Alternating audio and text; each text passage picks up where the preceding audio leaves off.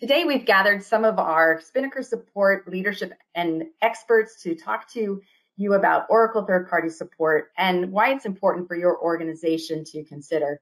We have Rich Hussey, who's our North America General Manager, Martin Biggs, who's our EMEA Vice President and Managing Director in London, and Bob Ludlam, who's our Director for North America, with Sandy Hewitt, our subject matter expert for third-party support.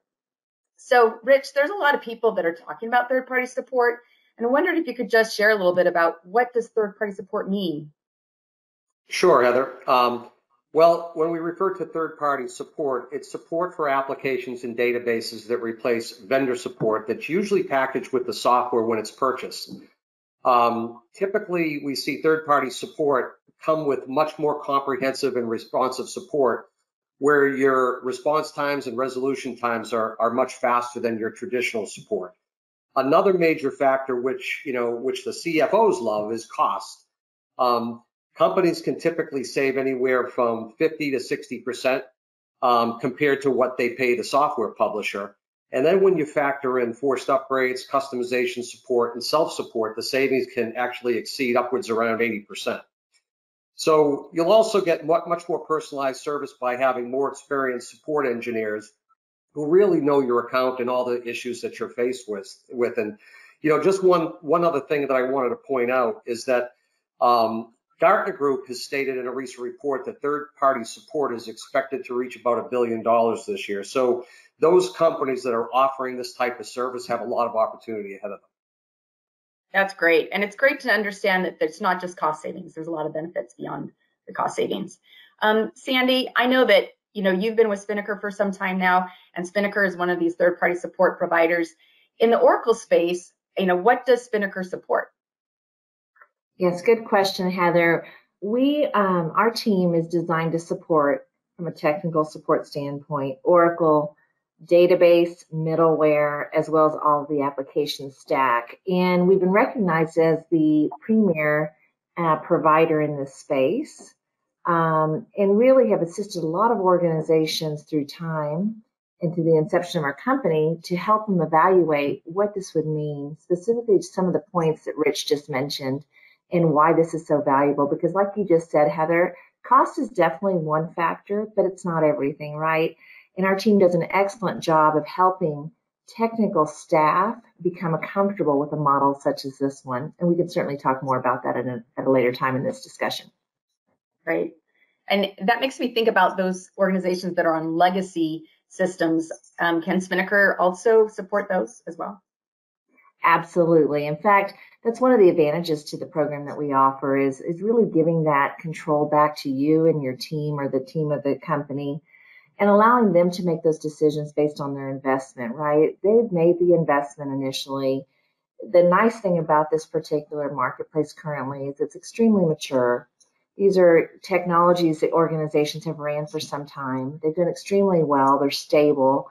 And now they're kind of asking themselves, what's next? Well, lean on us, lean on our team to help you through that transitionary process. We're happy to help you with the support required for as long as you want to run your technology, rather than forced upgrades like the OEM might be asking you to do, or maybe some other forced pressures you might have.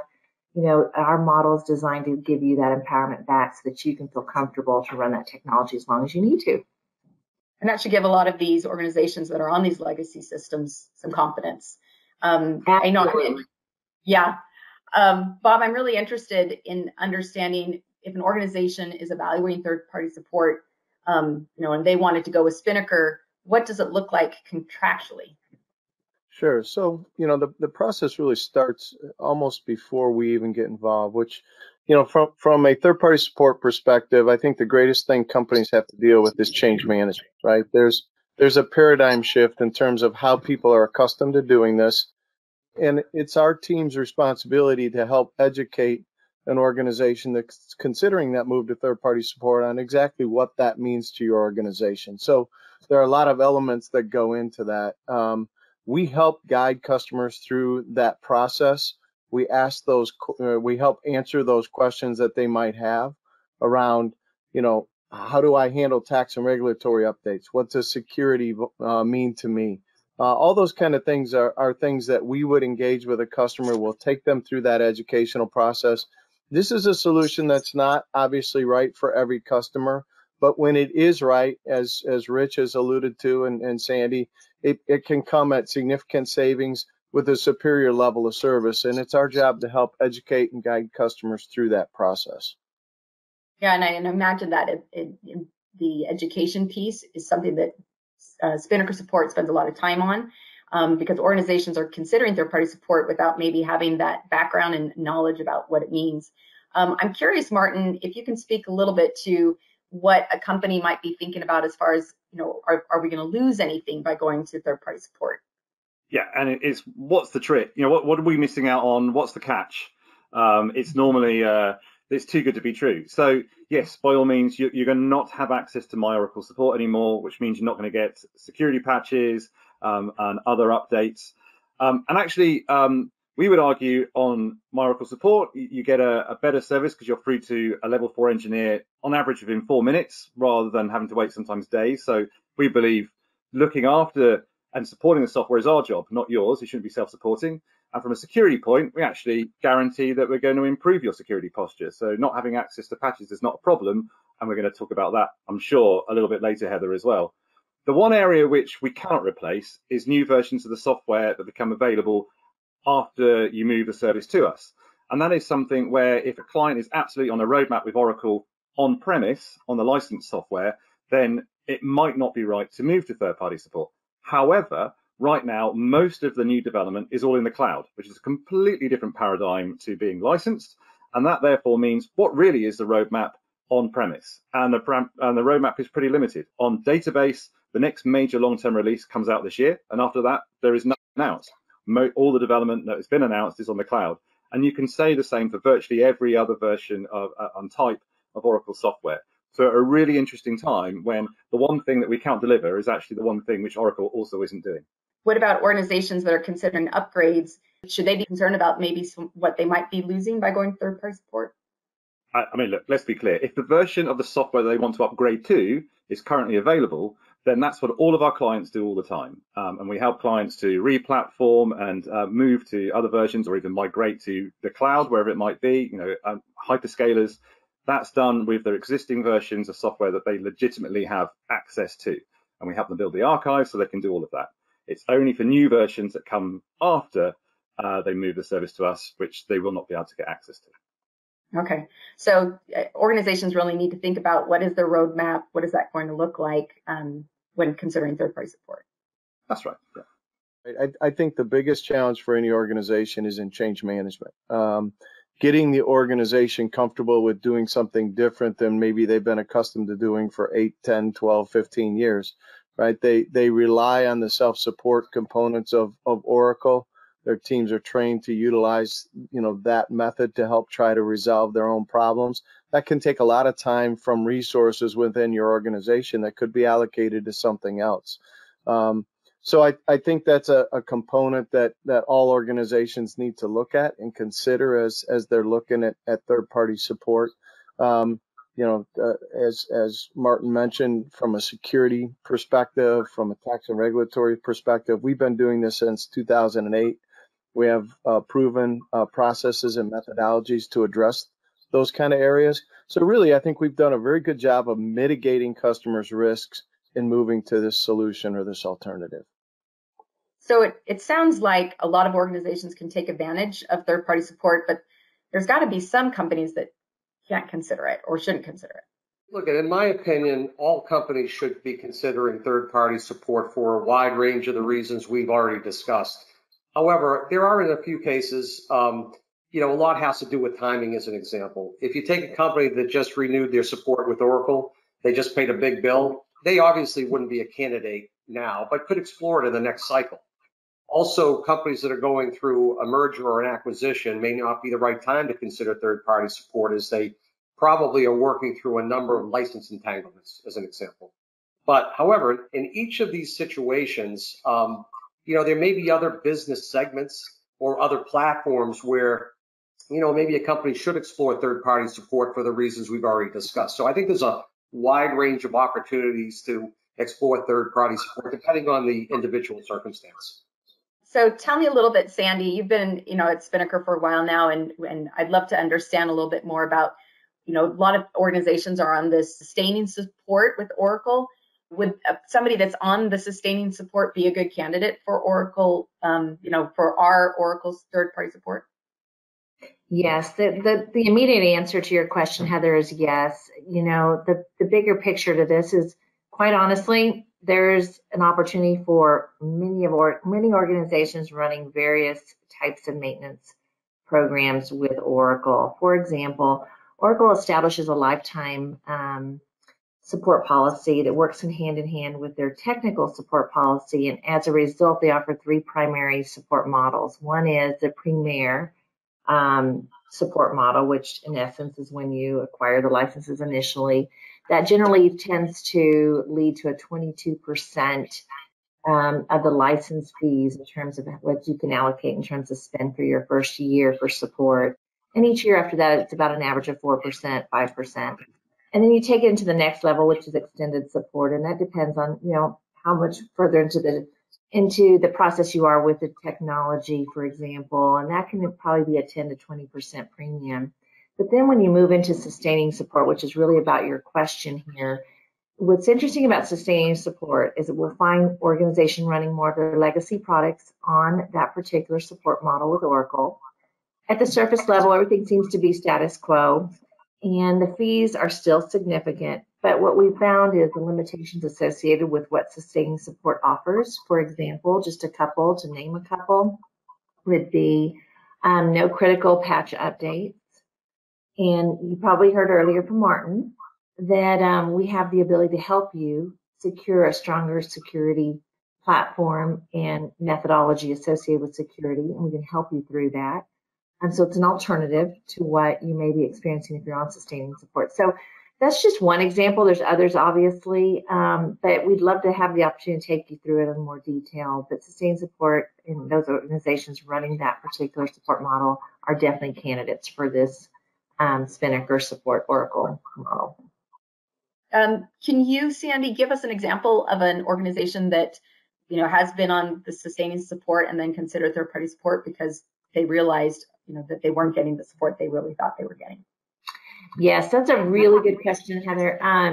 Just for example, there's been an insurance company that came to us, and one of the things that they were noticing in terms of their entire transformational roadmap associated with Oracle from a database standpoint was that they had certain databases they were already migrating to the cloud, for example, but other databases that were sitting on 10G and 11G.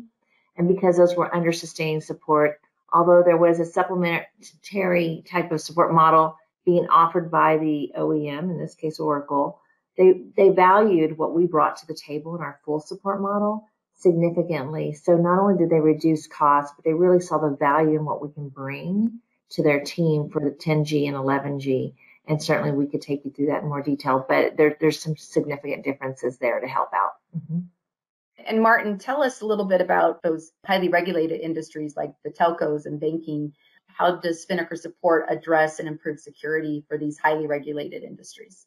Yeah, and this is an area really of strength for us. It differentiates us in the marketplace, both from others who do similar to us and also from Oracle themselves, partly from what Sandy was saying earlier, that will now support all of the versions of the software, not just the latest. Oracle's in a really strange situation where it's supporting the fewest number of versions in its history at the moment, yet it's charging customers a ridiculous amount of money.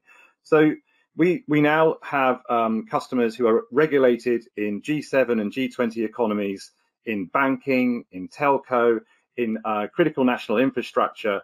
And these customers, whilst they might not like to publicly talk about it, they're very happy to talk to prospective clients as well. And it's something that demonstrates the rigor of our security story. For every single CVE that's announced, if you know what that means, that's great. If you don't, it doesn't matter. We will have a very clear mitigation workaround that is demonstrated to the auditor and the regulator that allows clients to be able to meet those auditory environments. And I think that's pretty critical, because that's something that you can't do by just deploying a black box. And it's something which is allowing us to have these clients on our books today. And it means that there are very, very few clients out there that this is not a relevant offering for. We are the only provider in this space that offers the ultimate support guarantee as a method to ensure, not only from a discussion point perspective, but also we put it in writing for you and we help you through that so that you can see and feel comfortable knowing that our methodology and our processes that have been put in place thus far since our inception of doing this type of support are solid. And we're here to protect you, protect our company, and protect everything associated with the process, obviously, because we don't own the code, and neither do the companies out there. So happy to talk more about what that would look like or mean in the appropriate time for that. And that in and of itself, I think, gives a lot of organizations comfort and assurance for third-party support with Spinnaker. So Bob, tell me a little bit about organizations who are considering some of this new modern functionality like Chat GPT or blockchain. Can the product still be enhanced, even if that's something they're trying to consider? Yeah, it's also a great question. And, you know, I've been in this software space, third-party support, for a number of years. And there have been a number of things that have, you know, predated Chat GPT and blockchain in terms of new capabilities and technologies that are brought to the market.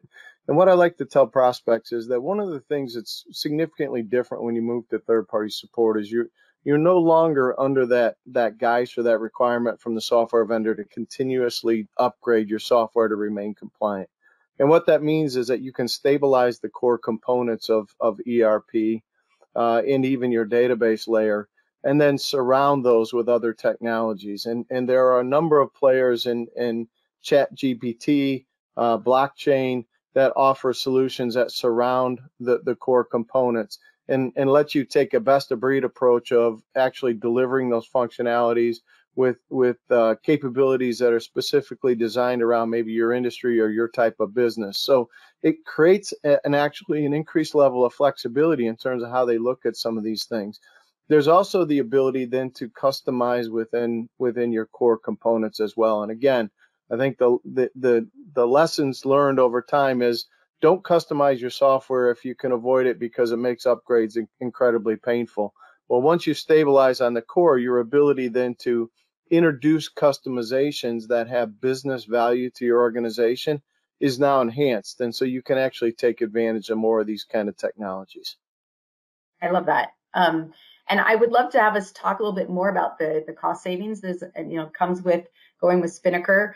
And, I would be really interested to understand from your perspective, Sandy, how much can an organization save from an OpEx standpoint? Fantastic question. Cost savings, of course, cost containment, reduction are all at the forefront of companies right now, specifically in the time that we're in with the marketplace and some of the political aspects in the market as well. But at the end of the day, just from an initial conversation standpoint, we are comfortable in sharing that a 50% reduction over what you're spending currently with Oracle annually for support is really what you can anticipate. These are hard dollar cost savings, not soft dollar, but hard dollar. Very important to note there. And once we get a chance to spend a little time together, it's one by which we'll understand requirements. We'll go into detail with the needs of the organization, the objectives that are so critical to the success of something like this. And on average can save about 62%.